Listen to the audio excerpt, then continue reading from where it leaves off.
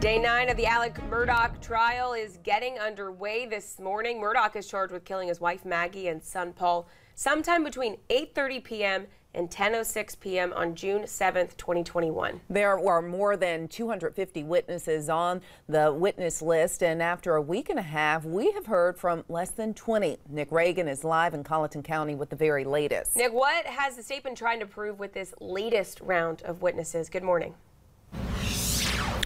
Hey, good morning, guys. You know, the state today, or yesterday rather, started the day by trying to pinpoint Alec at the scene of the crime at the time that Maggie and Paul were murdered. Now, they did that by dropping a bombshell piece of evidence.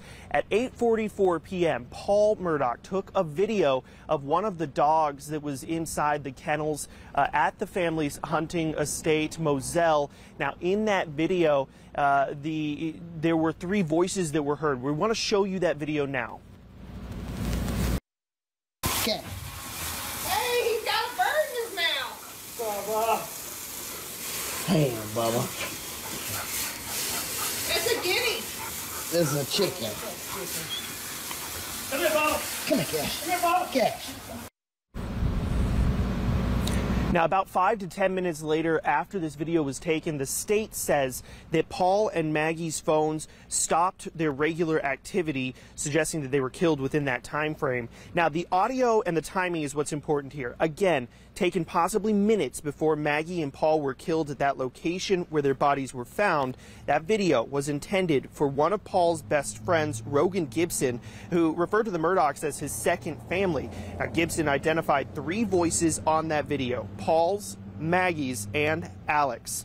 Now, Will Loving, another longtime friend of Paul's, took the stand as well, also positively identifying Murdaugh's voice in that video. The defense didn't cast any doubt about whether or not Alec was in that video, but they did question the state's timeline and asked the friends to describe Murdaugh's relationship with Paul. Now, Gibson said that they were as close as can be and had an excellent relationship. Loving gave a similar sentiment, the defense trying to prove that Alec had no motive for killing his son.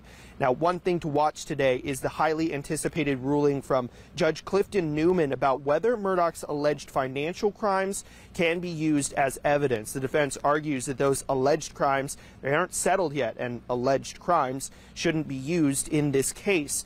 The state says Murdaugh's financial state was in shambles, and he was accused of swindling family, friends, and clients out of nearly $9 million, and that's motive enough. Judge Newman says he'll make that determination later this morning.